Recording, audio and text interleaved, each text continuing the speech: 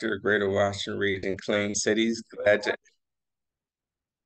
Glad that everyone could be here today. I want to thank you all for being here.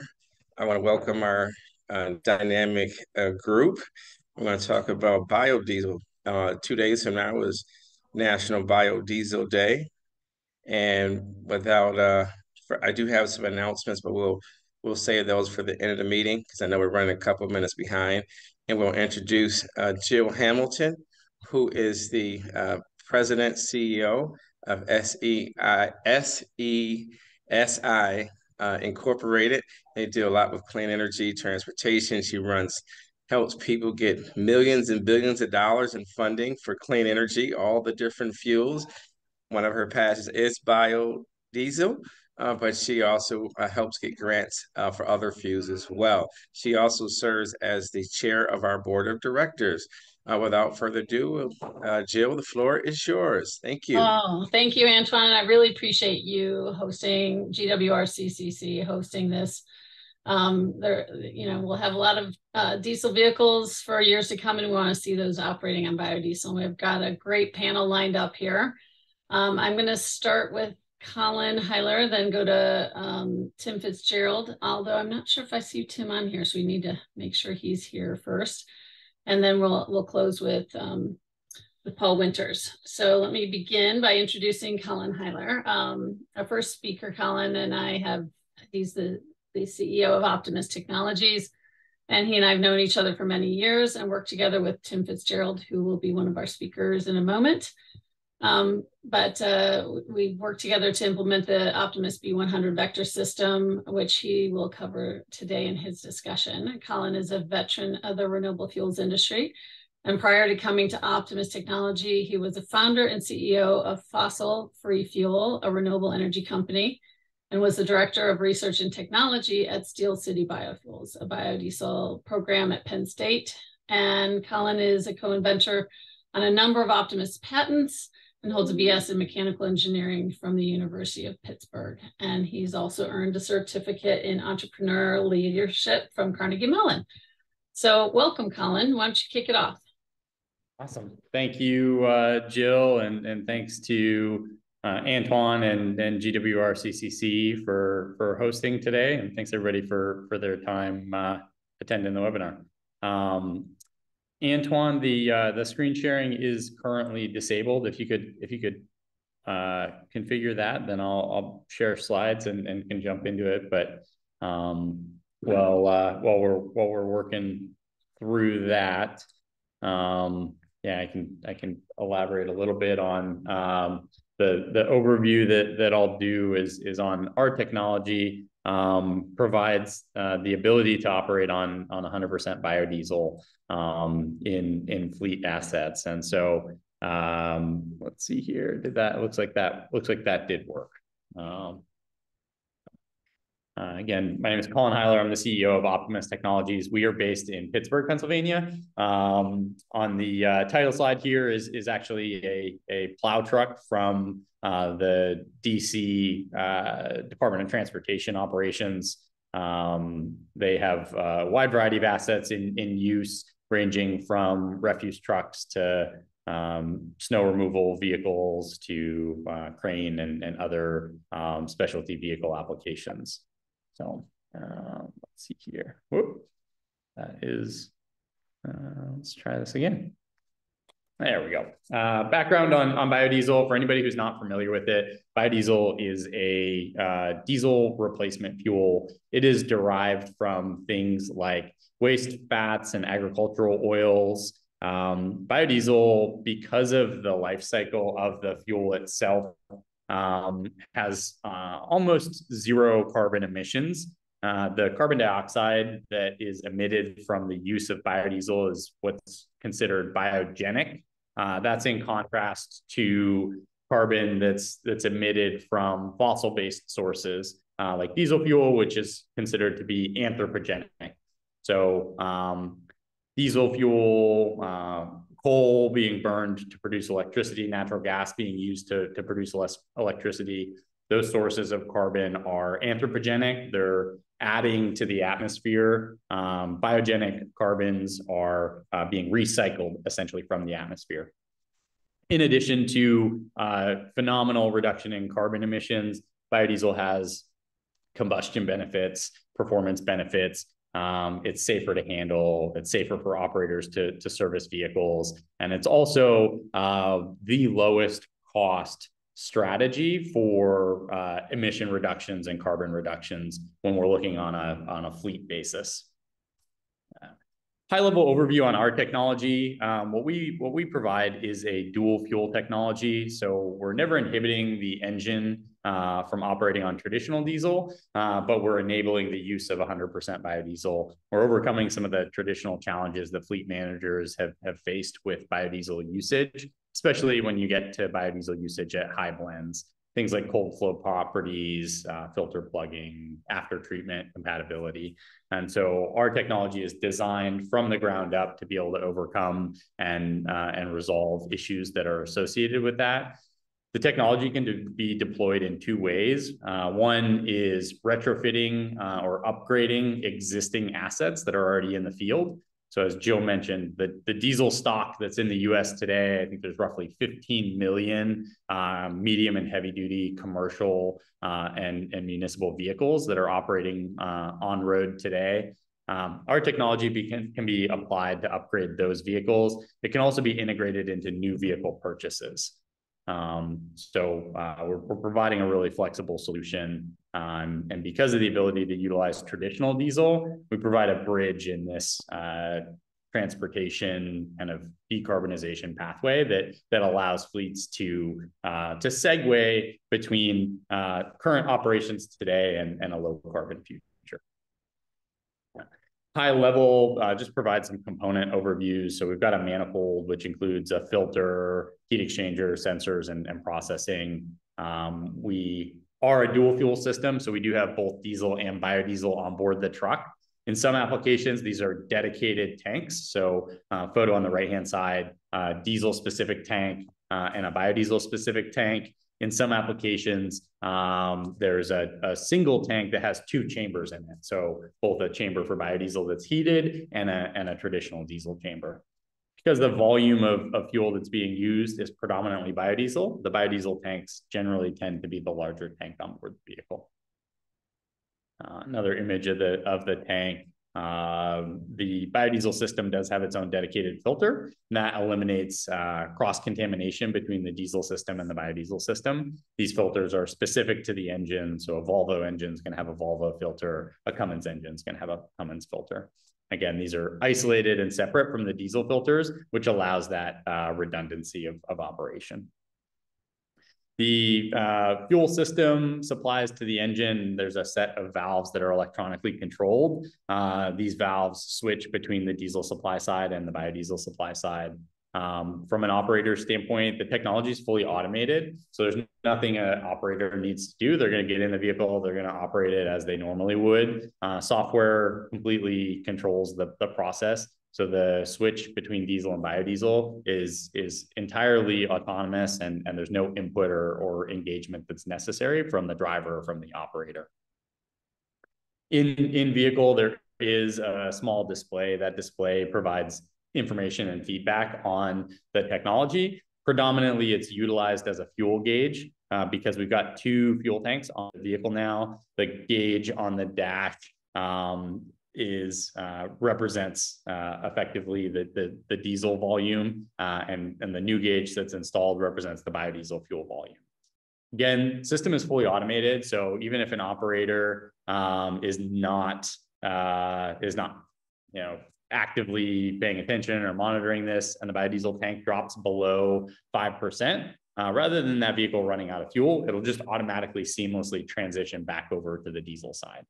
So it's really, it's a real hands-off implementation from a fleet operations standpoint. We've got customers throughout the country, and even last year have started shipping the product internationally. Snow removal operations for Iowa Department of Transportation. We've got fleet operations in both private sector and public sector Class 8 transportation applications. The District of Columbia is one of the users of the technology in their public works operations, their DDOT snow removal operations, and otherwise across a wide variety of sectors. Many municipalities across the country have adopted and deployed the technology, and the common theme that we see across most of them is a target or a strategy or a transition to reduce their carbon emissions. The equipment that we focus on and the equipment that we're able to provide a pathway forward on is typically the heaviest assets that are very challenging to decarbonize or incredibly expensive from an electrification standpoint. I think I saw Rich Iverson is on the call today. This is actually a snowplow of his operating in Ames, Iowa. He's got a fleet of vehicles with the technology on it. And one of the things as we look at the transition pathway is that the ability to reduce carbon is very, very challenging when we get into large assets like this. And when we look at a total life cycle emissions basis, utilizing biogenic fuels like biodiesel and renewable diesel actually provide a total life cycle emission reduction more than what you'd see from an electric application. And a lot of that has to do with the energy intensive production of that vehicle, and then also the source of those the electricity that's being utilized to power those vehicles. And so we think that there's a really good segment of the market that's applicable and suitable for electric vehicles. And obviously by powering them with renewable energy, that gets you to a very good reduction in carbon emissions. But looking more broadly at the fleet, these vehicles are diversified. They have very demanding duty cycles. And so looking at decarbonizing in a short-term period, we're talking, a few decades, not hundreds of years. But biodiesel provides a very strategic pathway for reducing carbon emissions. Alan, before you jump off that, can I throw in a question here? Does this include? Do you know whether this ATRA or ATRI study included the cost of grants in that, or is that just straight up costs without incentives? So this is 100%. This is completely independent of cost. This is just looking at the life cycle of carbon emissions. And so what this study did was look at production. So manufacturing a diesel vehicle, manufacturing an electric vehicle, the operation of that vehicle, so using diesel fuel, using electricity, using biodiesel, and then the disposal of that asset at the end of life. So the full life cycle emissions of a vehicle, and then quantifying what that carbon impact on the environment is. And so obviously diesel is the most significant. And then when you look at battery electric, you're somewhere in the 2.5 million pounds of carbon from a life cycle standpoint. And then when you look at a biodiesel asset, you're roughly about a million pounds of total emitted carbon. And a lot of that is, again, it's production, it's operating the vehicle, and it's disposing of the vehicle. Okay, thank you. And this is my last slide. I'll close out. We just wrapped up at the end of last year a 1 million mile study on 100% biodiesel with a commercial partner. We had 12 entities that partnered on this study, from private labs, from Clean Fuels Alliance America, fleets. It was a wide-ranging, comprehensive study where we monitored 5 commercial trucks with the Optimus technology operating on B100 and 5 baseline diesel vehicles. And we saw a lot of really incredible benefits across the board. Aside from the massive reduction in carbon emissions, improvement in the diesel particulate filter, improvement in actually fuel economy, no change in operations or maintenance. And so this study is available, download from our website or from any number of the partners who participated on that. The QR code will take you right to a link there. And certainly if you're exploring biodiesel, this is a really great kind of third-party verified, independent, validated study on some of the benefits that can be seen from biodiesel operations.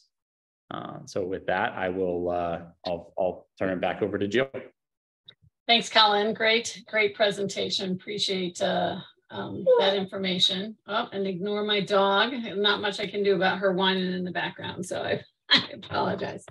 The next speaker we have is Tim Fitzgerald, and it's been a pleasure to work alongside Tim, and who's our next speaker, and for several decades on the Greater Washington Region Clean Cities Coalition, and as one of the best and brightest in DC, he received a recent promotion to Fleet Administrator at the District of Columbia's Department of Public Works, leaving his position as Fleet Management Director at DC Water, which I know Colin's worked with him in both of those capacities. So Tim has been in management for over 30 years, gaining various levels of experience related to fleet management operations, fleet workforce management, fleet technologies, among many, many other wonderful skill sets, and has been recognized in 2014 and 2021 for the most visionary professional award from the Greater Washington Region Clean Cities Coalition. And in 2018, he received the Intelligent Utility Vehicle Award from STEM NASA.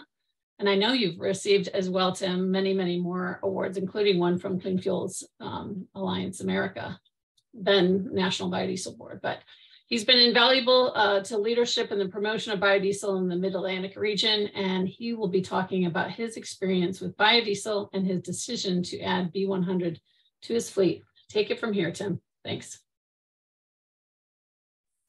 Well, good afternoon, everyone. And I'm certainly glad to be with you on this bright day in the city of Washington, D.C. It's been a pleasure working with many of my colleagues here on this call as well, because, these are pioneers in a group of people who have taken thought leaders and their predecessors and others and have thrown their hats in the ring to make this a better environment for those who come after us, those who work with us, and those things that'll make it better for everyone to breathe and live and work in better environments. My experience has been in biodiesel in several entities. And I will tell you, first of all, I'm a risk taker.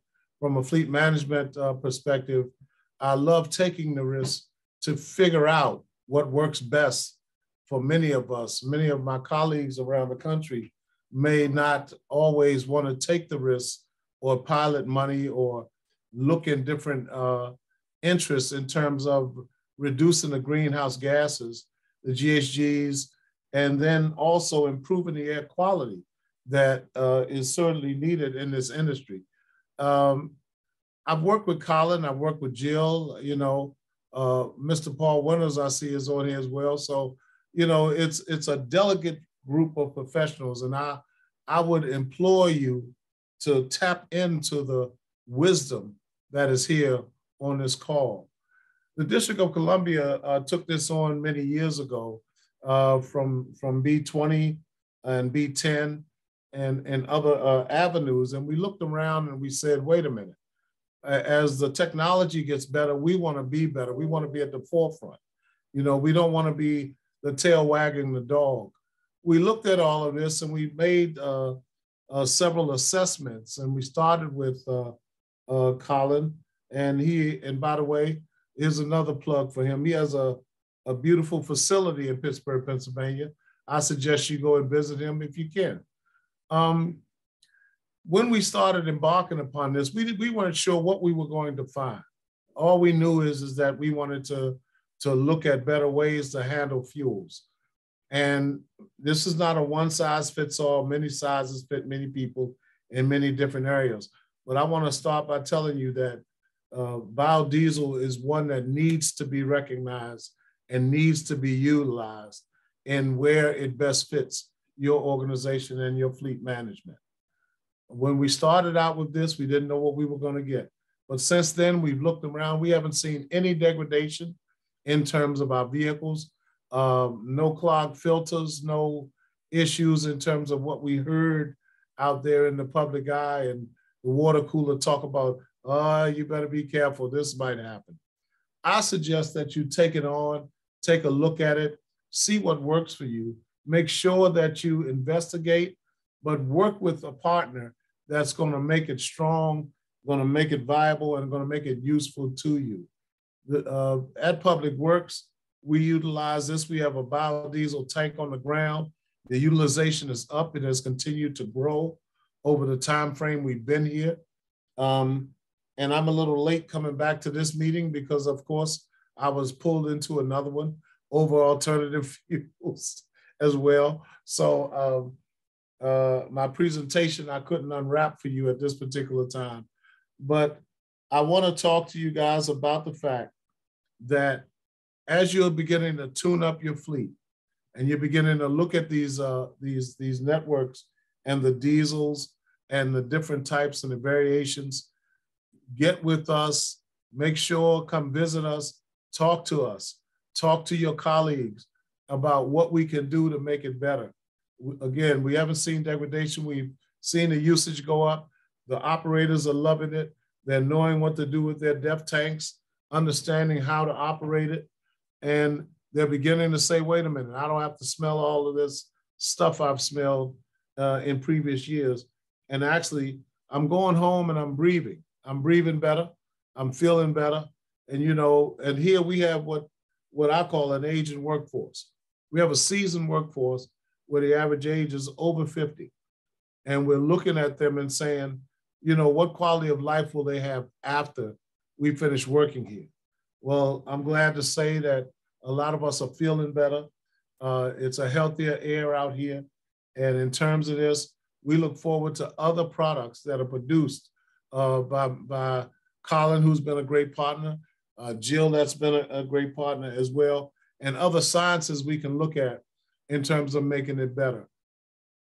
I would say also that you not only have the biodiesel per se as a fuel, but you also have other products that are being produced with these liquids. And in terms of this, look at the hydraulics of it all, look at the utilization of it all, spread it across your spectrum. Enhance yourself, take a pilot program on, you know, take the risk because it's worth it and it's meaningful and it'll help you get along in a better sense of where we're headed. Make sure that you test it, you look at the test results, you look at what you're doing with it, and get your people trained in the utilization of the biodiesel. I'm a staunch supporter of this, and I hope that you all will take an old guy like me and say, maybe he's talking sense, and take me up on that risk.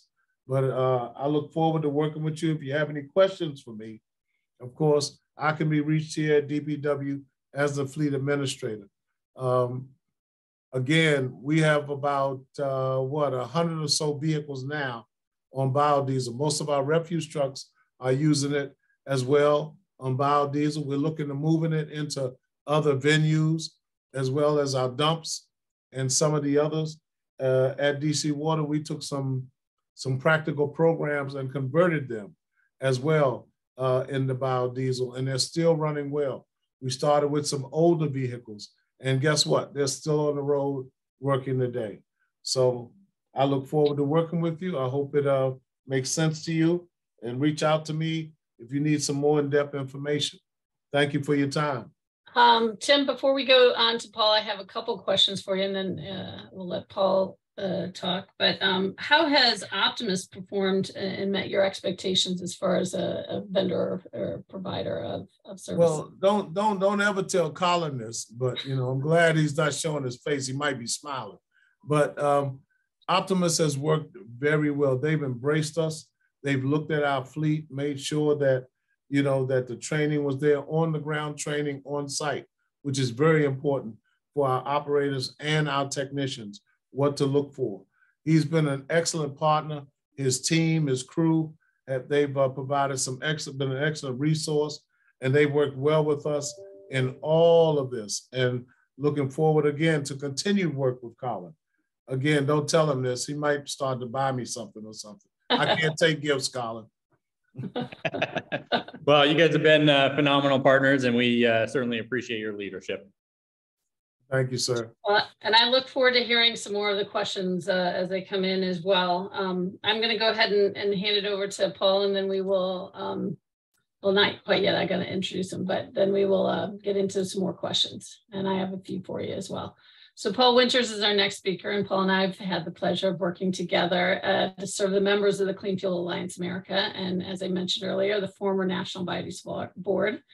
And Paul is the Director of Public Affairs and Public Communications for Clean Fuels. He is responsible for leading communication efforts and media outreach on federal policy priorities. Paul brings more than 20 years of extensive experience in media relations and advocacy on the RFS and other federal policies.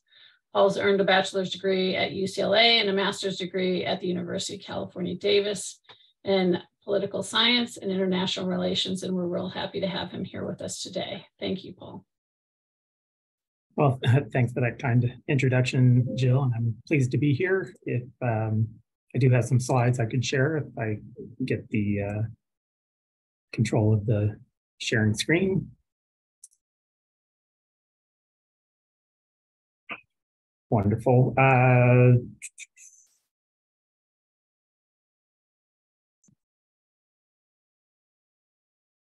All right. So I do want to, I appreciate that Jill reminding everyone that we used to be the National Biodiesel Board, and now we are the Clean Fuels Alliance America. And the primary reason for that change in name is because of the prevalence now of new products in the market. Renewable diesel production, because it's generally being done but through converted petroleum refineries, is coming on at very large scale. And now there is as much renewable diesel in the marketplace as there is biodiesel. Both are drop-in fuels. They both displace diesel fuel gallon for gallon.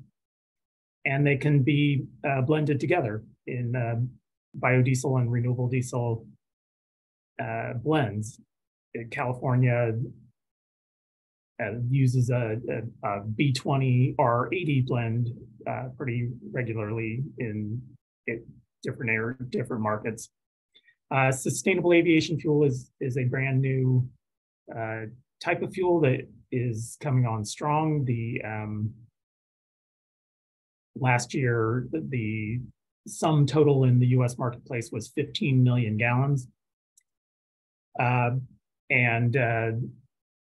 That's compared to several billion gallons of biodiesel and renewable diesel.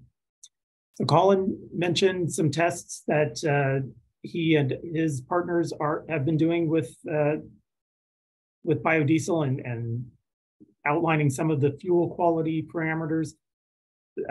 Clean Fuels Alliance, and formerly NBB, has been working on fuel quality for decades. We launched this BQ 9000 program as a biodiesel quality assurance program. Over 90% of the biodiesel produced here in the United States is by BQ 9000 members. There are 4 types of participants in the program. Those are producers themselves, marketers who also are charged with maintaining the specs for biodiesel, certified labs, and then retailers. You heard Colin refer to some of the benefits of using biodiesel that are being studied now. That fuel efficiency one is going to be an important one. The putting less strain on diesel particulate filters, and overall performance of the engines. Those all come with increasing fuel quality. You heard from Tim about the concerns he heard early on and that have been overcome. Part of those are with storage and the life cycle of maintaining your biodiesel. This has been studied by NREL, and they found that with B20 meeting the ASTM specifications in the US market today on a consistent basis, that essentially there's a shelf life of a year for biodiesel produced here in the United States, and with monitoring and readditivization that can extend the shelf life to 4 years. So NREL has been studying the results of our BQ 9000 program since 2017. They do annual studies. And what they are finding is that